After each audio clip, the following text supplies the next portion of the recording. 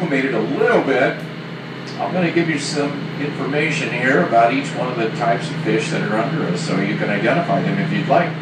Now usually in the greatest numbers at this stop is a fish called the opal eye fish. Opal eye, O-P-A-L-E-Y-E.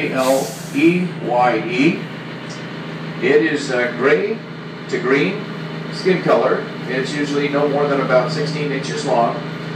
It has blue eyes, really pretty blue eyes, so that's how it got its name, the opal eye fish. It has the white dots right on the back, on its upper back or dorsal area. They are a surface fish. That means some fish like to live on the bottom, some fish like to live on the top. Well, opal eye are a surface fish. They like to live up in the top 100 feet of the ocean.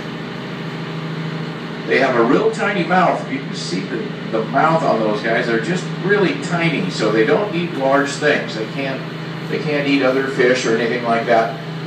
Their mouth doesn't open much wider than about the diameter of your little finger. But they'll eat things like snails and worms and shrimp, small shrimp. But they'll eat anything that they can. They're called omnivores. Omnivores. That means they'll eat anything that they think that they can get some nutrition from. Unfortunately, they also, well, it's not, or fortunately for the cove, they love to eat the other fish's excrement. So that kind of keeps the cove a little cleaner for us too. So I mean, they'll eat anything, and so because they eat everything and anything, they don't taste to humans. They don't taste very good. So that fish is usually thrown right back when you catch one. It's not really worth having for dinner. He also tastes so bad the other fish don't eat him. So he doesn't have a fish predator either. So that tells you something right there about his taste. His range, or territory as they call it, they're from about Point Conception up there by Santa Barbara all the way down to northern Baja California. And sometimes it's called a buttonback perch.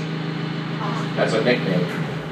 Now the other one that has kind of a plaid pattern, checkerboard pattern, that one is the top of the food chain. He is the bad boy of the cove. He's called a calico bass. Unlike the opal eye, this guy only eats fish, live fish.